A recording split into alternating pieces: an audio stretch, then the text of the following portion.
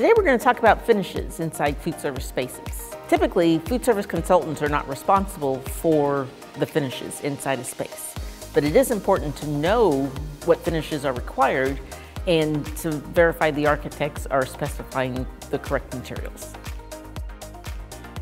Typical finishes inside a food service space are the floor, ceilings, walls, and baseboards. And the main guideline is that they're non-porous and easily cleanable. Typical flooring materials inside a food service space could be as simple as a sealed concrete floor. It could be a poured epoxy or even quarry tile. Finishes on walls in food service spaces could be as simple as just an epoxy paint, as long as it's sealed properly and there's no gaps or holes in the paint. Ceilings in food service spaces are typically a lay-in ceiling grid. As long as the ceiling tiles are easily cleanable or scrubbable, you should be okay.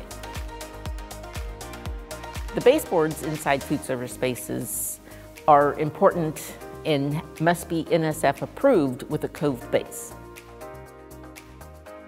For a food service consultant, being able to read a finish schedule from the architectural plans is really important.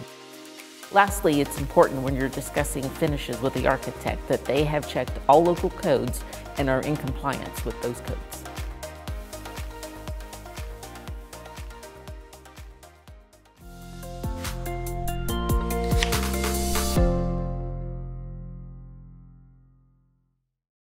For more information on finding an FCSI consultant near you, use our Find a Consultant app on our website.